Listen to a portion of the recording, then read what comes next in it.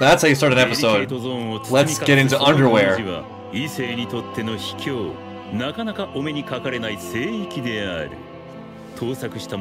To perverts. Only to perverts? Uh-oh. Who'd they catch? Not this underwear, though. That titillated no one. Get dressed. He was trying to get dressed. What did you think he was doing? Oh, like, what are the other explanations? Why would you assume the worst right out of the gate? Oh no, judging a man for his underwear. That's rough, buddy. Stand up for our rights. Ishigami. We have the right to wear whatever. Wow. That's not true, though. Let's not judge in response to judgment. You know what? I'm not even sure that I know what that is. And let me guess who among the cast wears boxer briefs. Like a wager on this one. A wild Erwin Smith-like gamble. Does it really matter? Not that anyone asked. Please skip this part if you do not want to hear about my underwear. I promise it won't be weird. Or than it already is. I feel like I go back and forth. I don't think there's one right answer. I've never had, like, underwear grief. I feel like girl underwear is a lot more interesting. And I'm not just saying that because I'm a heterosexual guy. I just mean there's a lot more variety, as I think is just generally the case with women's clothing. Kaguya wants to dress him. No innuendo here. Or is there? My dad's a really big fan of Darjeeling tea randomly. Kaguya, you are so oblivious. Don't do that. Don't do that. Please don't do that. Right, he'll just drop him for you. Man, she's... I don't know, man. Am I crazy? Like, the longer this show goes on, the more I worry for Kaguya. In the beginning, it was like this cute back and forth spat, and they were playing a game. She just feels isolated. Miyuki's kind of just living his life and crushing it. Kaguya's losing her stuff over here by herself. And I'm gonna say something that might be super controversial here. I think her worst fears are correct. I don't think she's good enough for Miyuki. I want to be really clear on this. I think part of her insecurity is the worry that she's not high enough value to get what she wants and to get someone who is as good and solid as Miyuki. And what's sad about that is that in a way she's right, but not because of who she is internally, but because of the way she's approaching things. She's caught in this terrible cycle of needing Miyuki to reclaim lost value, but discarding or ignoring the value she already has in that pursuit. At her core, Kaguya is a sweet girl who's very intelligent, very capable, but the way she sort of lives her day-to-day, she kind of dispenses with the warmth for winning because she doesn't believe she can win through warmth. It's like this backwards approach where it's just largely wrong. It's kind of skew. I think one of the most telling signs of that is the way she views Chika with animosity at times. I know that's partly played for comedy, but if we're treating that as actual feelings that she has, to me that just shows that the perspectives are wrong. Chika's not a threat, you know, she's your greatest friend. I'm curious and not a little bit fearful about how this is going to get resolved, because if she just gets Miyuki this way, there's going to be something unsatisfying about that, and also I think treating her as a real person, dangerous for her in her future, because like I said before, it will not make her happy, because Miyuki's a band-aid at the end of the day. People who are great romantic partners are people who challenge us to grow and be better versions of ourselves, but that growth and better version of ourselves thing is a prerequisite to that being a healthy thing. If they're seen as sort of a, you know, a lifeboat to grab onto in times of, you know, emotional drowning, it doesn't necessarily fix the underlying problem, it kind of creates new ones. I mean, there are of course exceptions to that. I mean, sometimes you just need stability long enough to get your bearings, and Miyuki could be that for her. But at the end of the day, one way or the other, it's gonna have to be about Kaguya for Kaguya eventually. And perhaps it's always been there, but for some reason in recent episodes in season 2, if that's become more highlighted for me, maybe because of the fact that Miyuki seems to be maturing. Kaguya seems to be going in the other direction in some key ways. Not that this episode is the one to, you know, vent those fears. This is more of a fun one about underwear. No, I just can't unsee it. I can't unsee the loneliness. Come on, Kaguya. I'm rooting for you. At least you didn't spill it on his crotch. My god, that would have been awful. Just, you know, normal conversation. But anyway, ask questions and we get an answer. Maybe not the answer you want. A little late there. What? Really? A conclusion that no one has ever come to. See, he's already determined his tastes. This is way ahead. way ahead of where you guys are. And he just stabs himself. When you're losing a game that no one is even playing anyway. I don't know.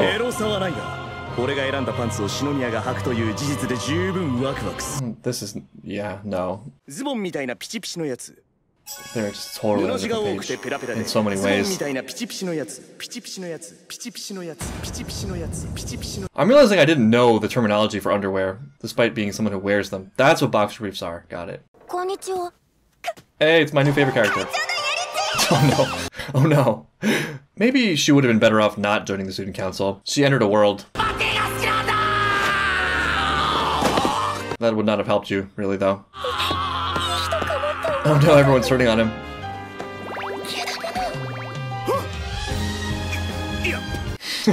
We're innocent, you know, caught up in their weird world, struck by one of their rogue arrows, just like the intro predicted. Everyone lost. Everyone lost. Oh no, he's insecure about it now. Don't give him an insecurity about the underwear he wears. There's nothing wrong with it. An immediate resolution. Kaguya wants to make him secrete them. What could you secrete that? Okay. Here are my hands. Oh, this is hand massage. Sort of in between. It's a massage, but it's, you know, it's hands. It'd be nice though. Hand massages are underrated. Oxytocin. Ah, she wants him to secrete oxytocin. Oh, he's weirdly fixated on this idea.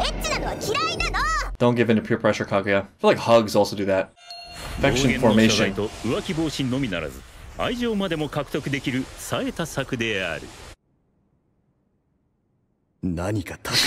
Right away. You are a smart man, Miyuki.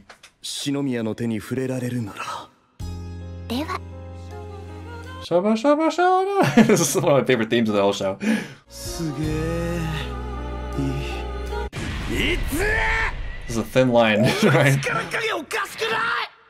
I don't know, some people like that. I have a really weird massage story that I probably shouldn't tell. I once went to Thailand with my ex-girlfriend, and she wanted to get a massage. And so we went into a room together, and, you know, a young, petite girl, came in to do her massage, and then my masseuse came in, who was a different kind of lady. But the problem was, when my girlfriend was lying on her stomach and couldn't see us, she was sort of suggesting that we take the massage further through pantomimes, and I gestured to say no thank you, and I could tell that for some reason that made her really angry. Maybe it was just that kind of place, and that's how she earned her money, I don't know, but she gave me a revenge massage. I mean, it was not that she was being rough, it's like she was assaulting me, but I was kind of paralyzed. It was such a bizarre experience. I just kind of endured it, and I was in pain for a solid 3 days after that. Relaxing massage. A much better, less traumatic story on my second date with my current girlfriend. She gave me a massage that included a hand massage on the Staten Island ferry, which at that point was exactly like this. It was just, you know, sort of our first physical contact. And when you're really into someone and feel the way I felt on that date, even small things like that can feel huge. So I get how this could be a big deal for them, even if it's, you know, painful at times.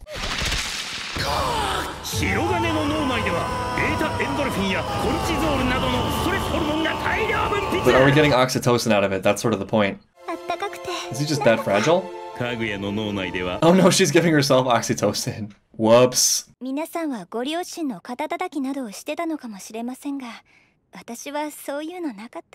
Tell us about your parents, Kaguya.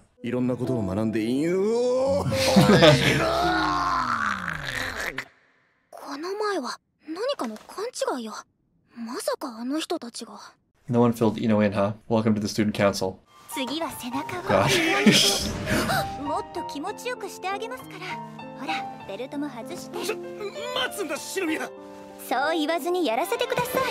Why is she taking his belt off, though, for a hand massage?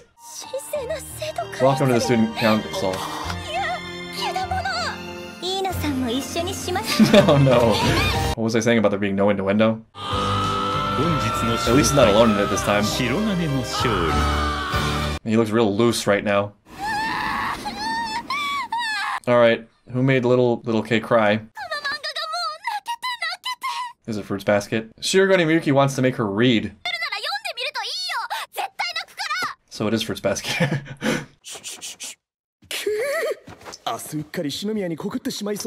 Yeah, you gotta balance out the manliness by doing some punching, bro. Punch it out. Get rid of those emotions. There's no shame in that, man. A good story is a good story. Anything that makes you feel. I like how open he is about it.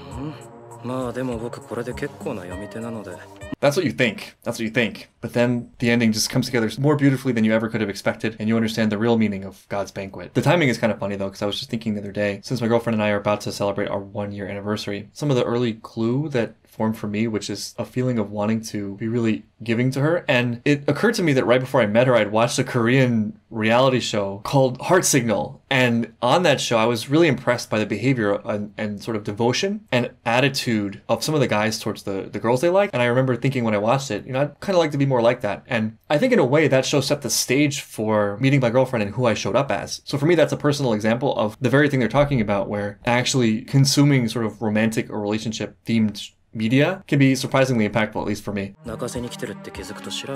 That's true. I sort of don't like it when I feel like they're pulling artificially at my heartstrings. Oh, and there we go. The tears just start flowing already. What is it called? I'll have it mild today. Not really what I was expecting. How does Kaguya react to it? Will she cry? Speaking of Miyuki not scheming. Really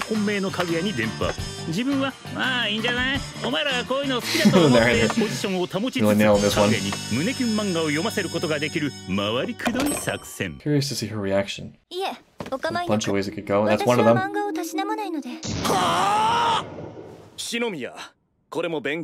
You should just do it because your friends are that into it. Ooh. Of course. Let me guess, he's also rich. Oh, or that's the other one. Permanent illness. Spoiler alert. Yeah, honestly, you deserve this. Welcome to the student council. And she got anorexia. Then how does she eat the mild curry? Just assumed it was about curry from the title. Oh, getting the story. It is about curry. I'll have it mild. And roll credits. That's how I feel when my friends talk about Naruto. I'm in a group chat with 3 Naruto fans. Did she actually read it? I hope that comes back around. I do genuinely want to see her reaction. Alright, well I got a little bit heavy early in the episode, because I genuinely am worried for Kaguya, but this was sort of a return to form in a way. Maybe we never departed from form at all. Maybe it's just me and my craziness, but this was at least fun for the group. The Ino gag is kind of great, although I would like her to be there, at least for one of the episodes. At this rate, she's never going to participate in even one meeting. Wait, hold up. There's a lot of time left in this episode. What is happening? This is going to be a super long end credit scene? I thought that felt short. What's this long end credit scene going to be about? Is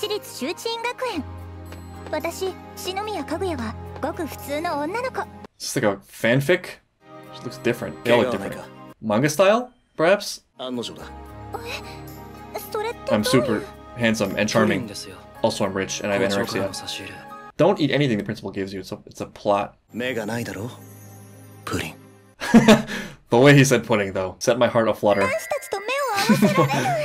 This is a manga, isn't it? Girly Kaguya wants to be confessed to. An alternate universe. This is pretty genius as an end credit scene. And we get a bonus opening. It'd be sort of terrible if I like this more than the original opening, right? I don't know, it's catchy. What was that sound effect? And again, Miyuki did it better though. Is this like a shoujo manga parodying its own genre? No, just go with it. Go with Girly Kaguya. This principal. Dude's night out! Imagine. I don't know, Kaguya. That is a skill. Oh, we got some feelings for him now. It's hard to admit that, but it takes real honesty. Some of these lines are great. They're just so quotable. Shall I show you the romance of flightless birds? I admit your fish knowledge surpasses mine. I feel like they sell tickets there. It's not like they're going to be sold out. It's the aquarium. You can go and all three of you could to be together. Oh no, the sound effect overload. And sumo out of nowhere. This is a real non sequitur, the sumo talk.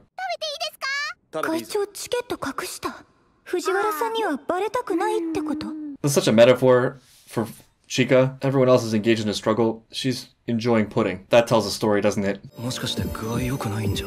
A little close there. Things that work in anime but are risky in real life, like Kabadon. And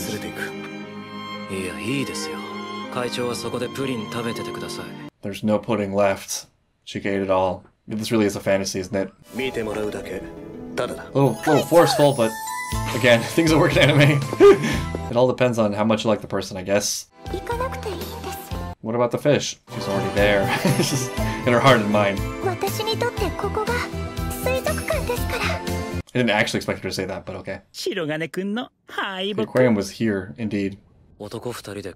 They did end up going together. Yeah, why not? Bros, day out. You gotta hang out with your bros sometimes too. It can't all be Kaguya girls. That skit was really well done. I think it's one of my favorite standalone skits of the whole show so far. It was just hilarious, from the sound effects to the parody of the genre. Some of the lines are just instant classics, in my opinion. I admit your knowledge of fish is greater than mine.